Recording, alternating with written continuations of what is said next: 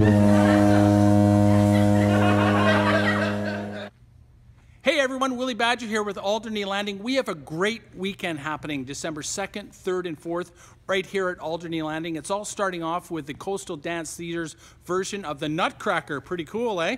And then tomorrow night, on Saturday, we have Michaela Lynn playing, TJ King playing, and also Lacewood Band playing.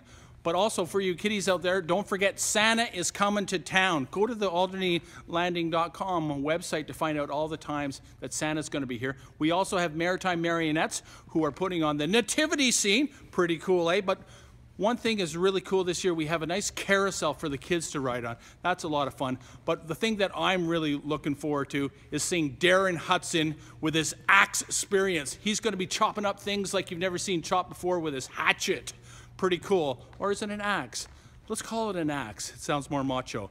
Anyways, but don't forget also at the Alderney Market, the Christkindle Market is happening full blown right here. We have all kinds of vendors in the market with all kinds of things to sell here. Don't forget to drop by in the market because we have all kinds of nice little drinks for you. We have cider, eggnog, and hot chocolate ready to be warmed up during this wonderful day at Christkindlmarket. I'm just heading down to Kriskindle right now. How you doing?